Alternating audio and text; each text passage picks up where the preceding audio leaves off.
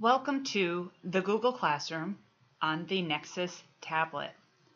So here we have the Classroom app, and we're going to open it up.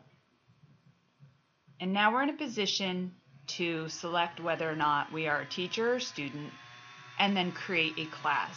I'm logged into my tablet as a teacher, and I want to create a class to get started. So I'm going to click on plus and choose Create Class, and I'll call this the Tablet Classroom.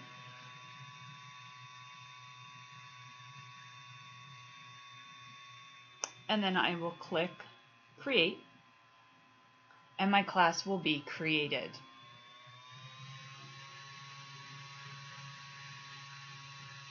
The Google Classroom on the Android tablet looks a little different than it does on your browser on your computer. Still, you have the stream, your students, and your About page.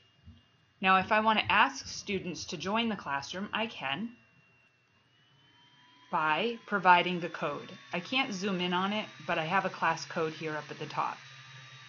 So you have limited ability to set up things on your classroom, but with the classroom created, I can click on the plus sign in the bottom right-hand corner, and there I have the option to create an announcement. So I can say, "Welcome to class."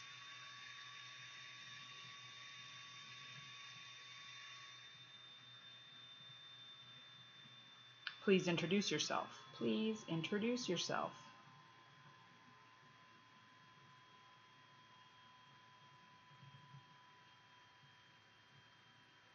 And then create that, and it will show up on the announcement stream.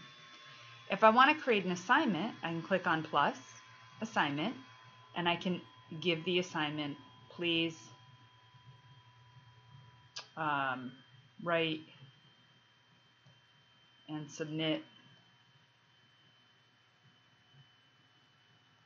a reflection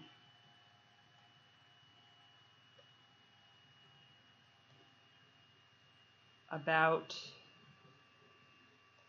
our discussion on whatever it was in class today. You have the option also to attach. So if I want to grab a file from Google Drive, I can do that. Click on Drive.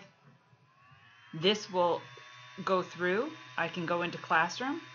I can grab my paperless research, grab the instructions, click on Select and Attach. I can also push out, so students can view, students can edit, make a copy for each student. I'm going to make a copy for each student. I can add a description here if I want to for more detail. So you can see that there's really a lot of opportunity to manage Google Classroom from within your Android environment.